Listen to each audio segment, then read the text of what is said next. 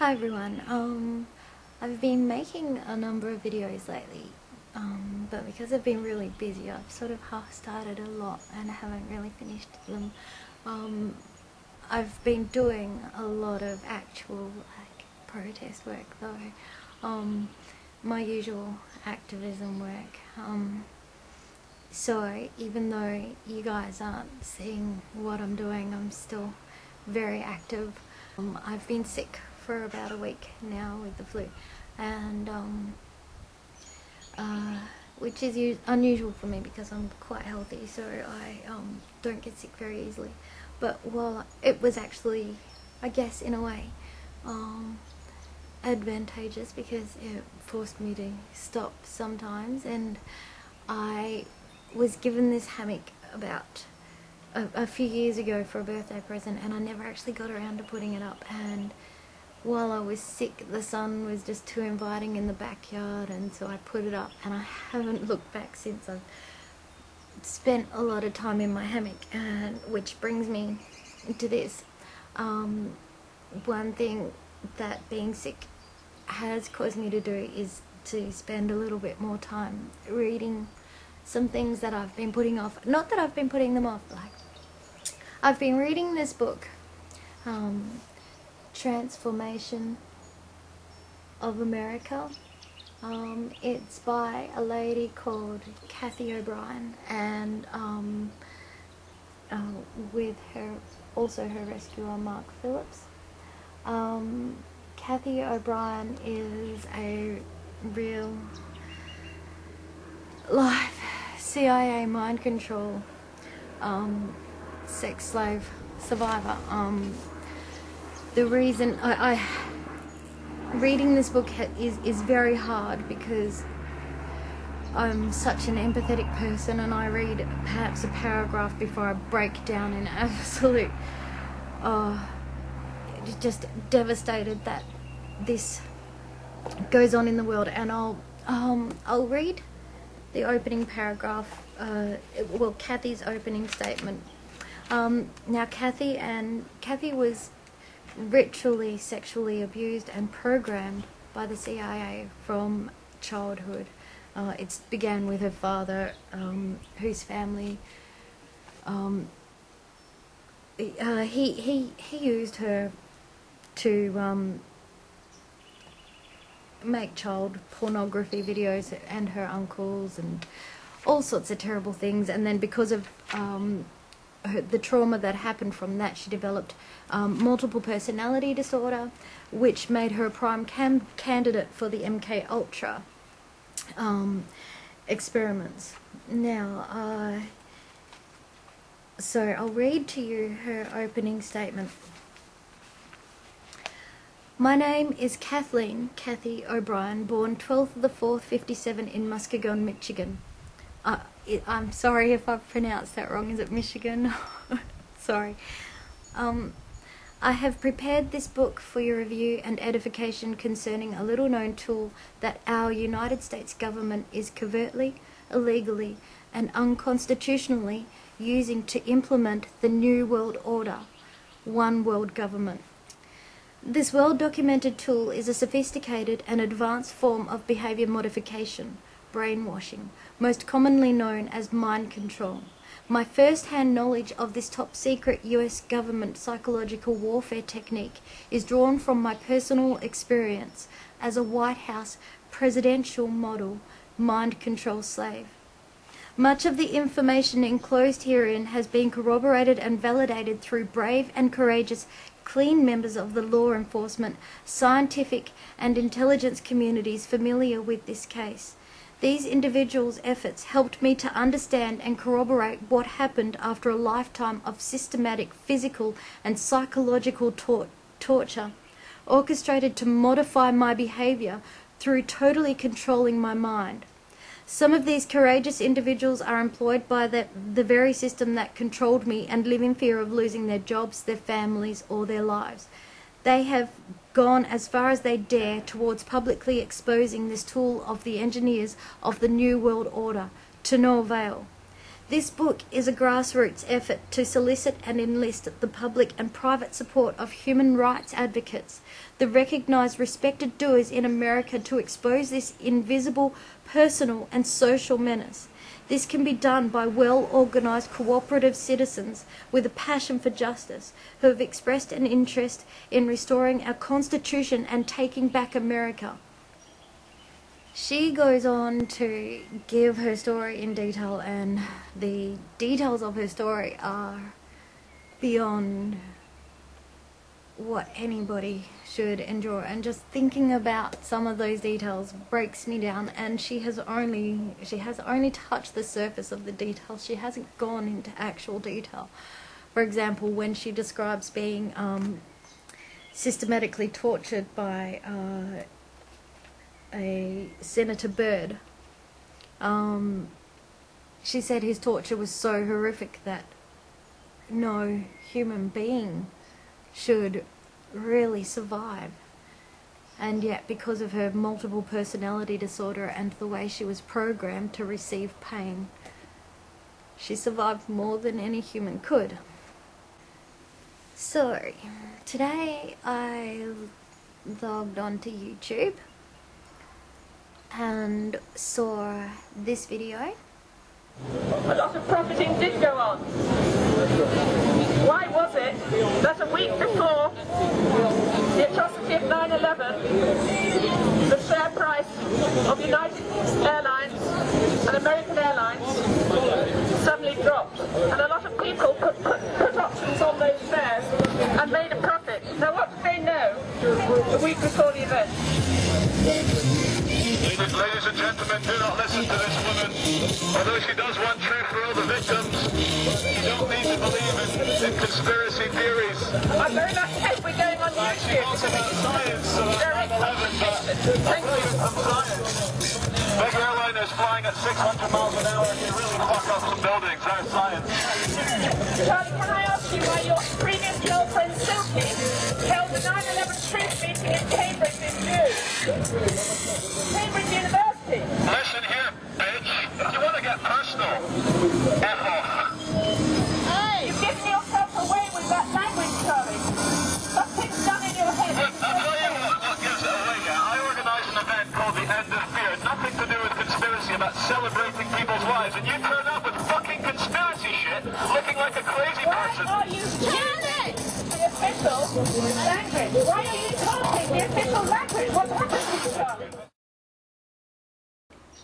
It really blew my mind. When he first came back and he declared 9/11 wasn't an inside job, I thought perhaps, you know, he was trying to make some sort of statement, and he would come out and say, oh, I was just joking. I wanted to point out how naughty you truthers are in judging people. And you are, by the way. You're all very naughty for being so angry and judgmental.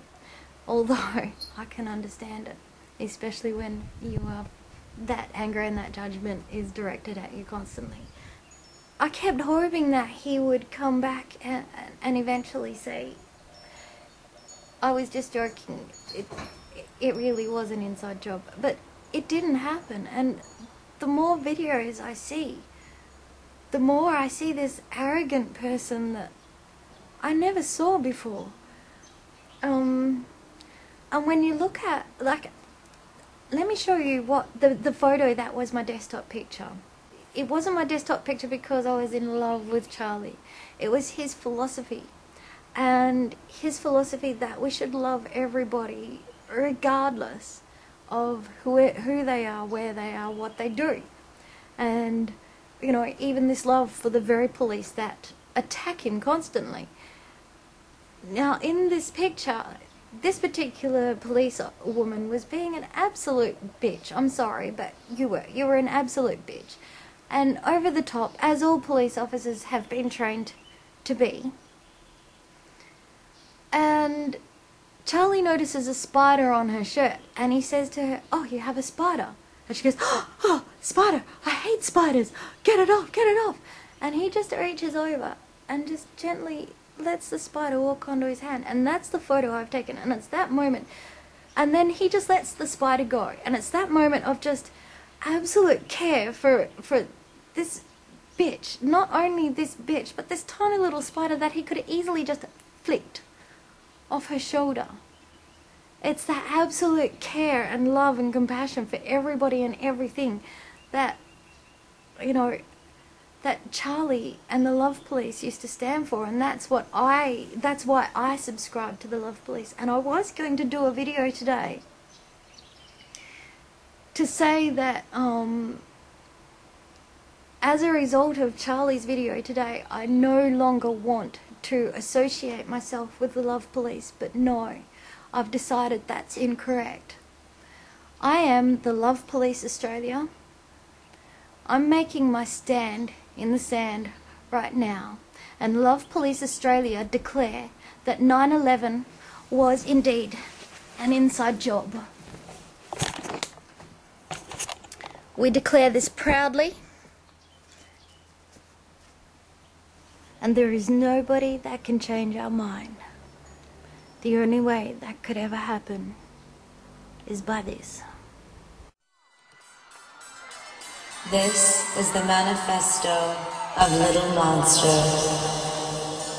There's something heroic about the way my fans operate their cameras, so precisely, so intricately, and so proudly, like kings writing the history of their people. It's their prolific nature that both creates and procures what will later be perceived as the kingdom. So, the real truth about Lady Gaga fans, my little monsters, lies in this sentiment. They are the kings. They are the queens. They write the history of the kingdom. And I am something of a devoted jester. It is in the theory of perception that we have established our bond, or the lie, I should say, for which we kill. We are nothing without our image, without our projection, without the spiritual hologram of who we perceive ourselves to be, or rather to become in the future. When you're lonely, I'll be lonely too. And this is the fame. Lady Gaga. What you just saw in that Lady Gaga video is everything that Cathy O'Brien describes as MK Ultra mind control programming techniques. It makes me really scared to think that somebody could whisk me away 1984 styling, reprogram me Lady Gaga styling, and they could reprogram me to come out and say things like 9/11 wasn't an inside job. Julia Gillard's not a liar. Did I just blink while I was saying that? Do you blink after you've been MK Ultra'd? And you would all hate me. Because you would think that was the real me. So I propose that we take back the Love Police and we make this all about love again. And we love Charlie Veitch despite his hatred, his anger, his whatever it is he's become. We love Charlie Veitch. We love the police. We love the world. I love you, Charlie Veitch. My name is Linda. I'm from the Love Police Australia. And we declare that 9/11 was an inside job.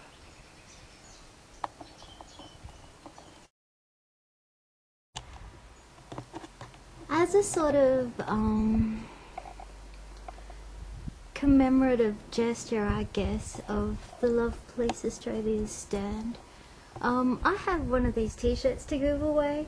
I don't know how I'm going to give it away. I guess it'll be to the first person who says they want it, and who's willing to give me their address.